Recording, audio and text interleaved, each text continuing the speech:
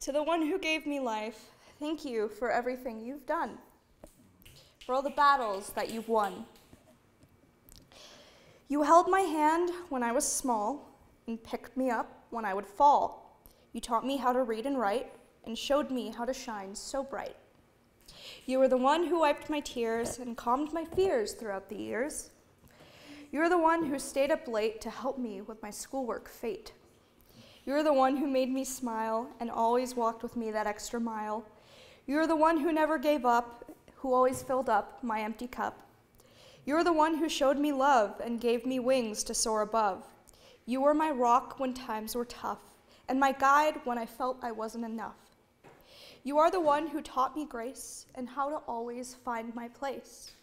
You are the one I look up to, and everything I am is because of you. So to you, I would like to say, thank you, Mom, in every single way, for all the love and care you give, and for always helping me to live. You are my hero, my guiding light, and I will always hold you tight. I love you, Mom. You are the one I adore, and I feel like that's more than words can ever explore.